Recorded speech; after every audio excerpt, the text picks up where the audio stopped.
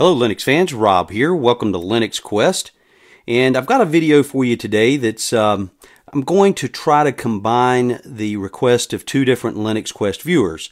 One request was, hey, do you really like Antergos with Gnome desktop environment as much as you said, or are you just building it up for the video? So I answered that question, but it kind of gave me a moment to pause, and I decided to go back and take another look at it. So I jumped the fence and, in search of those greener pastures on the other side, and at any rate have installed Antergos Gnome Desktop Edition. And I'm going to go through and cover some things that will address another viewer request, which was, hey, could you go through the theming process for icons, wallpapers, and that kind of thing. So I'm going to combine those two to address Antergos and the GNOME desktop environment, as well as the theming process. So we're going to start first with the theming process. And so in order to kind of lay this out as best I can, I put it back to pretty much generic stock look from as far as an Antergos install is concerned. So if you're installing this through some other distribution, be it Ubuntu based or Fedora based or something like that, your theme out of the box is going to look different than what you see here.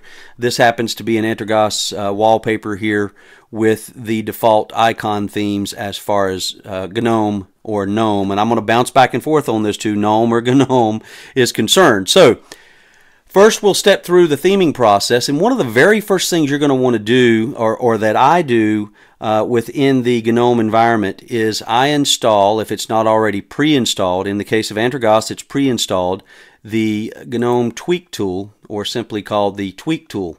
And the reason for that is this gives you the ability to go in and adjust things such as appearance, desktop, extensions. We're going to talk quite a bit about extensions, fonts, keyboard and mouse commands, the power, startup applications, the top bar here, typing, windows, and workspaces. So lots of control here under the tweak tool. The very first thing we'll jump to is appearance here, and as you see, you've got some options here for global dark theme. I'm going to leave that off for now.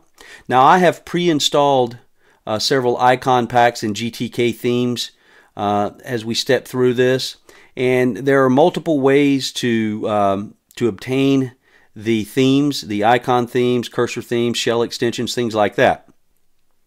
You can do that through, in this case, you could do that through the PMAC software installer for Antergos, and if you have the AUR on, you'll find a larger selection. That's the Arch user repository. You'll find a much larger selection of icon packs and everything through the AUR. For me, that's the easiest way to install that, or to install the various themes. If you are running Ubuntu or Fedora or something like that, you could possibly install those through a PPA, or you could install through the terminal, or you could install from GNOME Look, which is a website listing that, and I'll pull up that website so in case you're not familiar with that. All right, so I've pre-installed some various icon packs. So the first thing I'm going to do is change the GTK theme, and I installed a theme called Paper. Now I like Paper. It's a flat look. Kind of the material look, if you will, familiar to you if you're running Android, a current version of Android, you'll be familiar with that. And I know a lot of people are tired of the flat look. I like it. I bounce back and forth. So anyway, by default, you'll see Numix pre-installed.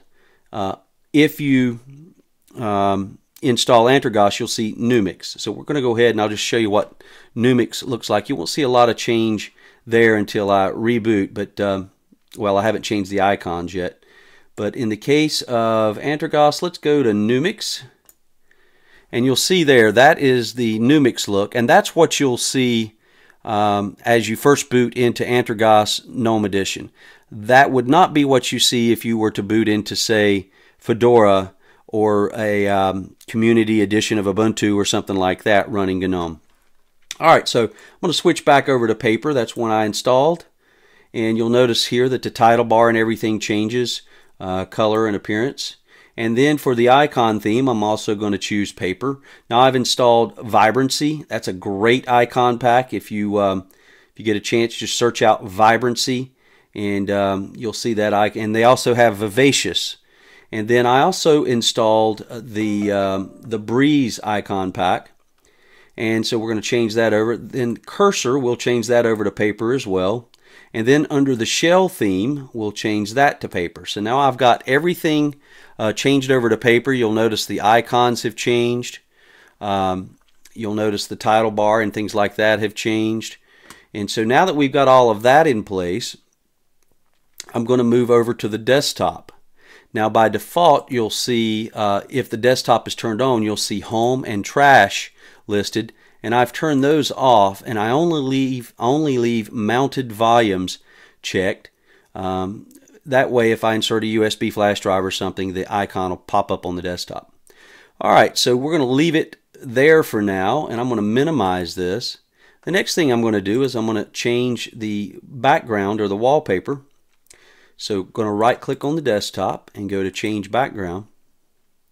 And from there you have two choices. You can change the background, which is what we're looking at here, or the lock screen background. So we'll click on that, and you see a pretty nice list of wallpapers in Antergos. There's one here that I was looking at earlier. Let me see if I can find that again. That was absolutely beautiful. There it is. So in this case, you can see how attractive that is. Just not sure where that is, but that's beautiful. So let's go back to let's go back to wallpaper again. Get myself in line here, and I'm actually going to install material wallpaper. Like that look. I've used this wallpaper in the past. And then for the lock screen, we'll go in and choose the other wallpaper with the waterfalls. And so now that's applied, so we can close out there. Now the next thing that I do is I go in and I change the dash to dock settings, and that's something, again, if it's not pre-installed as it is within Antergos or Antergos. I don't know why I struggle with that. We're going to go to dash to dock settings, and now I'm going to change the placement of this plank here, if you will. And dash to dock settings gives you options for position and size, behavior, appearance, things like that.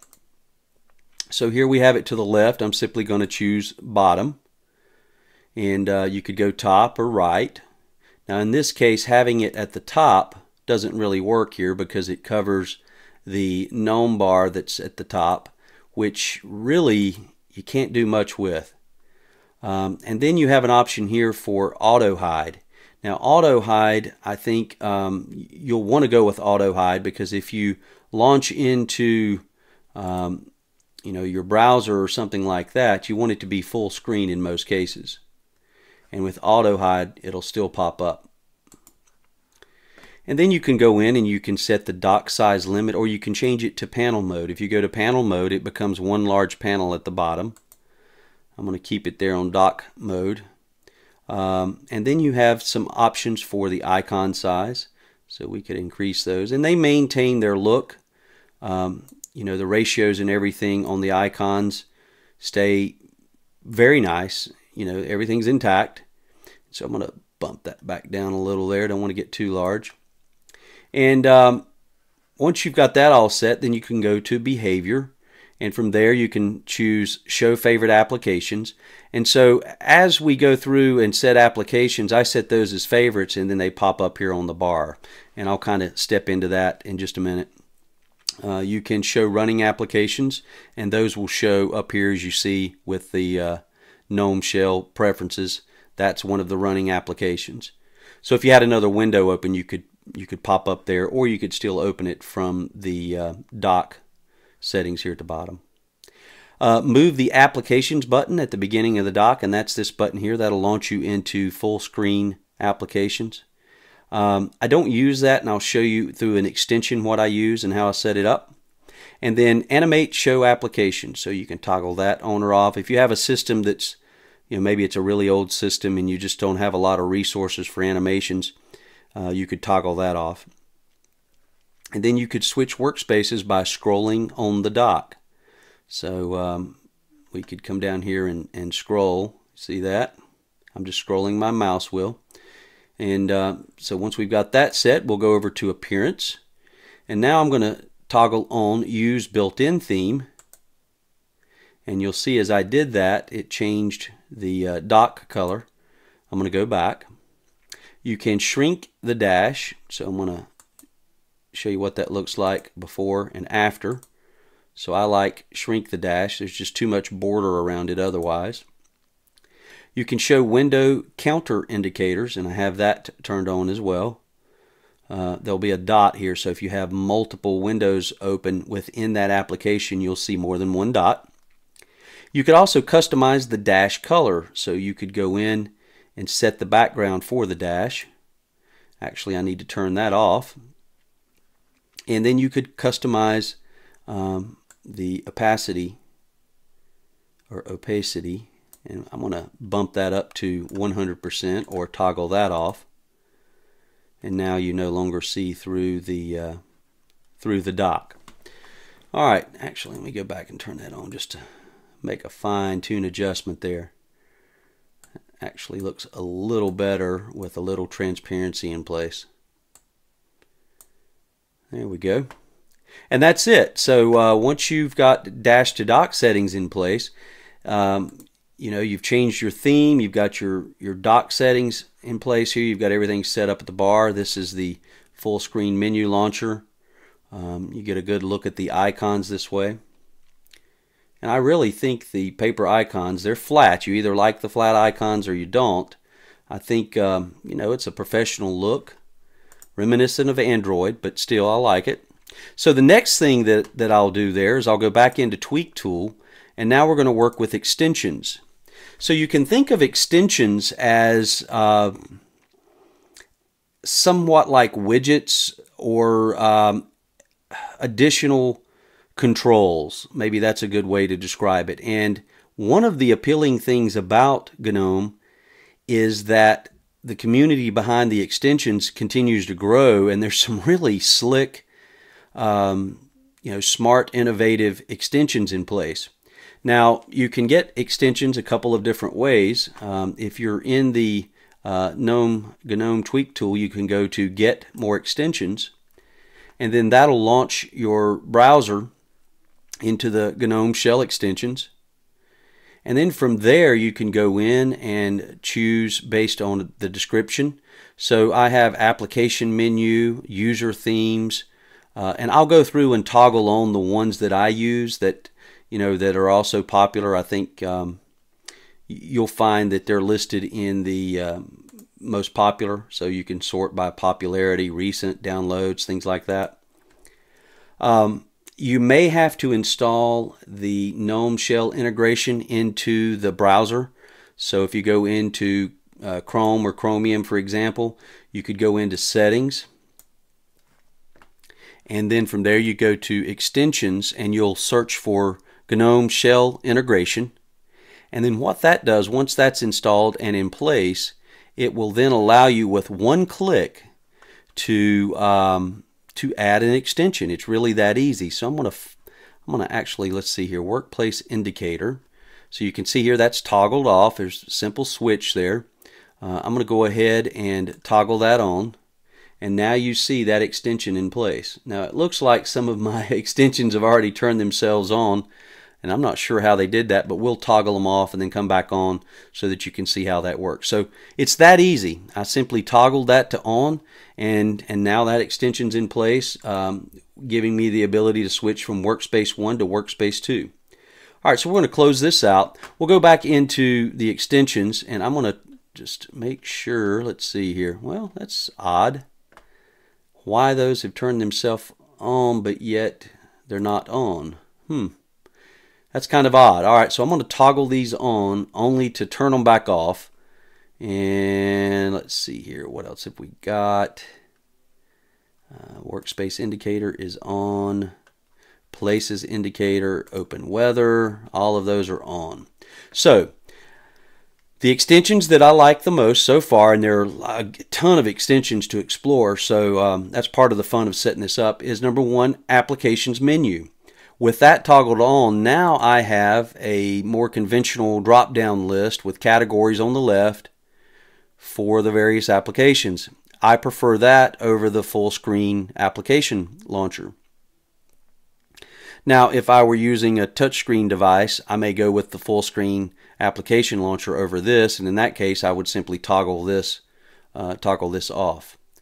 You can still go into activities overview, which is what would be in the place of where the applications drop down is, simply by clicking on activities at the bottom, and now you can see everything that's open with your other desktop environments. Alright, so we're going to go back to this activity. The other extension that I like is called Places. So it's alphabetical, so I've toggled on the Places indicator, and this setup here is kind of like Mate, in that you've got application list and then you've got places, and with Mate you'd have one more called System. We don't have that in this case, but there may be an extension for it. Alright, so under Places, that's going to give me quick access to Home, Desktop, Documents, so I could launch right into downloads, for example. Well, here's Swag Arch. That's one I'm going to be checking out here soon. Look forward to that. But you can see how quickly, and again here you can see the theming in place with the title bar here with the paper color in place. Alright, so those two extensions I always set up. Now sometimes I'll put a weather extension here, and this one happens to be my favorite so far, and there are several to choose from. This is open weather, and it kind of matches with the rest of the theme. It matches the top panel for sure, but it's got a nice look to it. Alright, we'll move on down here. The other extension that's important to put in place is user themes.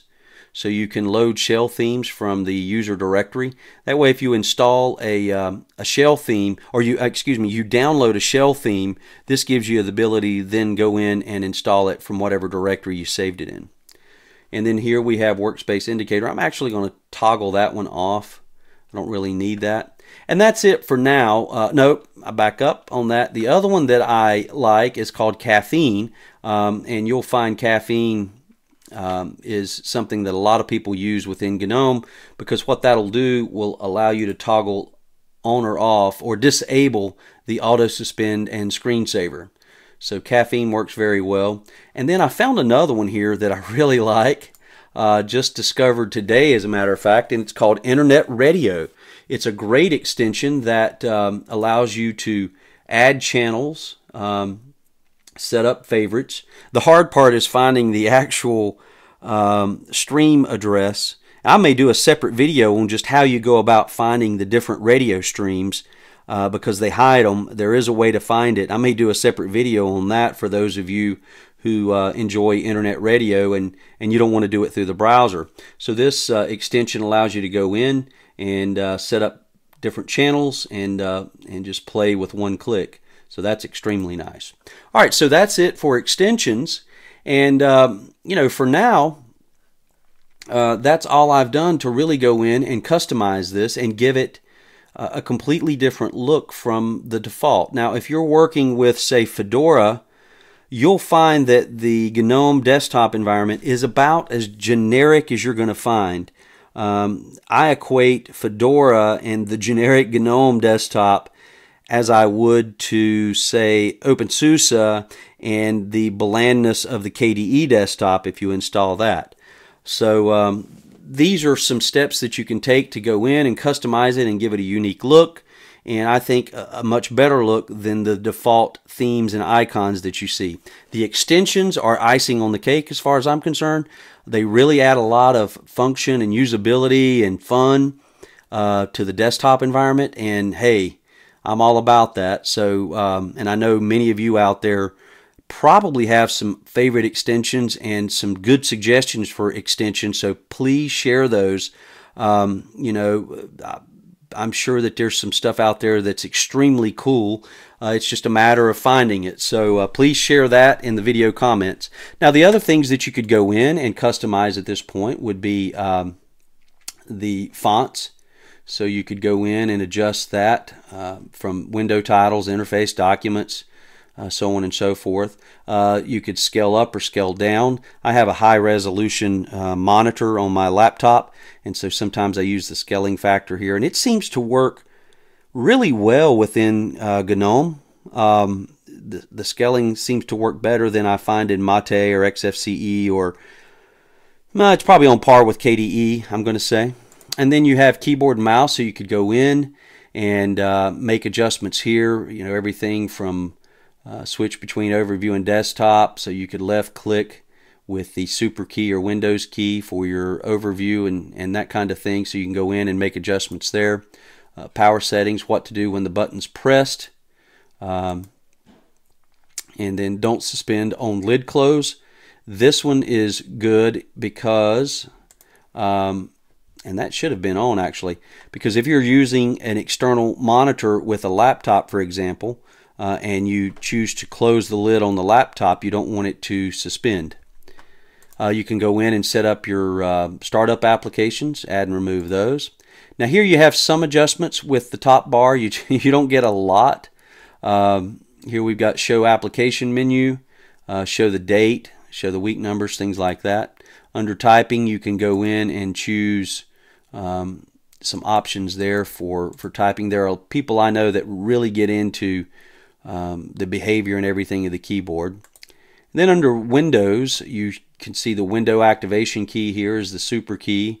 You've got some options there for resizing and things like that on secondary click, double click, middle click, secondary click, things like that. And then workspaces. So here we have it set to dynamic, and you could go in and change that to static, and then you could add and remove the number of workspaces that you need. Let me take that back to dynamic. Hopefully that didn't change anything too much. I saw it blip off and I thought, oh no, my recording.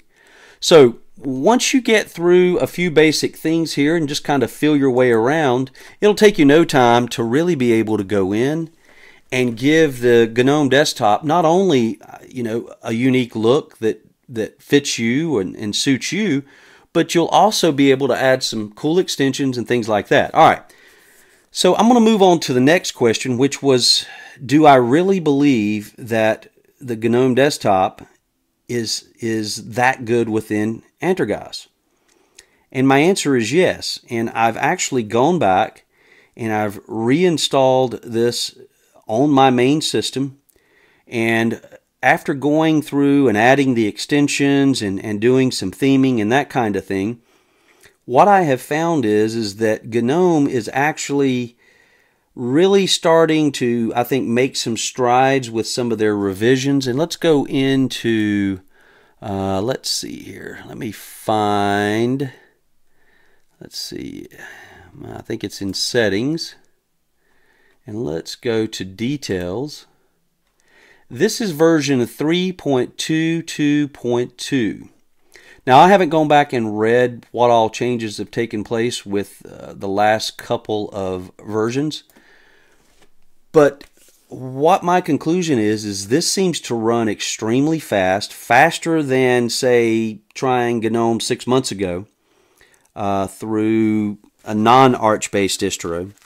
And so my experience with GNOME running on Antergos has been really great. It's been the best GNOME experience I've had, and I'm going to hold to that and stick to that. And to kind of prove it out, I'm going to actually wind up spending more time with it.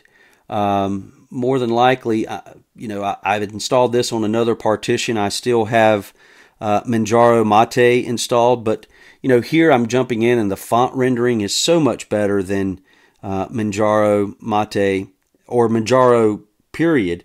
The font rendering is great here, and so that's one of those little details that's hard for me to get past. And it just seems to run faster. It could be that it's a newer version. Time will tell on the stability, but I can tell you from the standpoint of Antergos KDE, it was extremely stable. So we'll see how this goes. You know, I'm missing KDE less with GNOME than I actually am with Mate, which is surprising to me, but we'll see here after some time. So hopefully that answers both questions, and hopefully you were able to see here with the GNOME desktop how you can easily go in and do some theming and set it up and get some extensions. And again, I encourage you to share those extensions. I think that would be fun for people who are using this desktop environment to get in and explore with those new extensions and add some add some new life to the desktop environment. So hope this helps. Thanks for watching, and we will check you later.